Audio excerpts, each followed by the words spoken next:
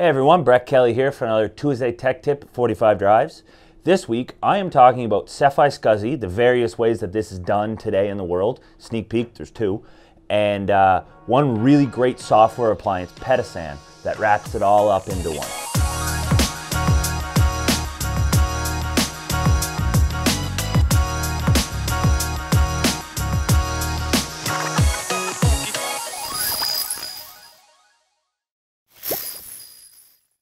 Okay, so a little bit of context here. Like I said, there's two ways Ceph is exported via iSCSI currently right now. I'll call it the Red Hat way and the SUSE Linux way. At its core, Ceph can be exported via iSCSI to pretty much emulate a fully featured SAN. So like as anyone who knows in the IT world what a SAN accomplishes, you can make your Ceph cluster work the same way via iSCSI.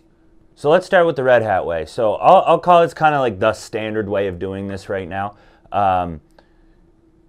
It utilizes, so it being the Ceph iSCSI gateway, the piece of software that kind of does the exporting of this, it utilizes the Linux I/O subsystem, so LIO. For those who are familiar, it's like the standard way Linux would do iSCSI and export blocks out that way. It utilizes the LIO module, which speaks to a user space daemon called TCMU runner, which it communicates with the librbd library, which actually talks to Rados. So that's kind of how the flow goes that way. It's all in user space, and everyone loves developing in user space because you don't have to get around all those difficulties of building it into the kernel and everything like that. So that's how the Red Hat way functions right now. The SUSE way, or also the PetaSAN way, getting ahead a little bit, skips the user space way, the user space kind of access into the Ceph cluster. They still use LIO because that is that core subsystem of how iSCSI works in Linux, but they have built a RBD module, kernel module, into the kernel, and that's how LIO speaks directly to the RBD images on your Ceph cluster. So as you can see, it kind of cuts two of the user space layers out and buries it right in the kernel. Okay, so what does that mean? Which way is the preferred way? Does one not work? Does one work over the other? Well, no, both fully support the idea of being a fully featured SAN. Whether you're using the user space Red Hat way or the kernel SUSE Linux way, both function correctly and work correctly. Like, there's no issues with that. Where the question really comes into is some kind of obscured iSCSI features and performance. For some people probably know where I'm going with this is when you live in user space land, sometimes you fight latency a little more than when you live in kernel land. So because of that, the SUSE Linux way, from our experiences and from a lot of people's experiences out on the internet and in production and stuff like that, the kernel-backed way of doing this is significantly more performant than the TCMU runner way. Again, both are fully supported, both work fine. Actually, the TCMU runner way kind of integrates in better with the official community kind of Ceph dashboard. But really, it all comes down to performance. The kernel way does perform better.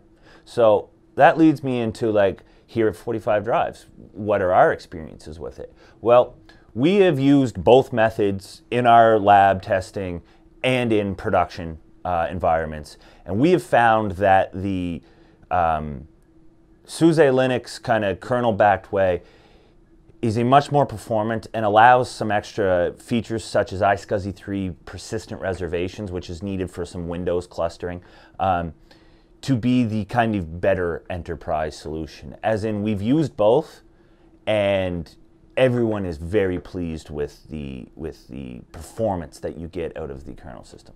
So, with that out of the way, I haven't talked about PetaSAN yet. PetaSAN is a wonderful, purpose-built appliance for Ceph iSCSI. Like we've talked before, Ceph is the universal Swiss Army chainsaw of storage. It can do everything. And the team, Majed, at a friend of ours at PetaSAN, really took that, saw that, and built a wonderful streamlined UI that is really just designed to give as SAN-like experience with Ceph and iSCSI as possible. They have chosen to use the SUSE kernel-backed method over TCMU. They've built their software in a way that both can be layered in, and as the TCMU runner becomes more stable and more performant, that maybe we can use both or one over the other. They're very thought ahead that way. And we prefer that solution for doing pure iSCSI, particularly if you're using disks into Windows or into VMware, PetaSAN.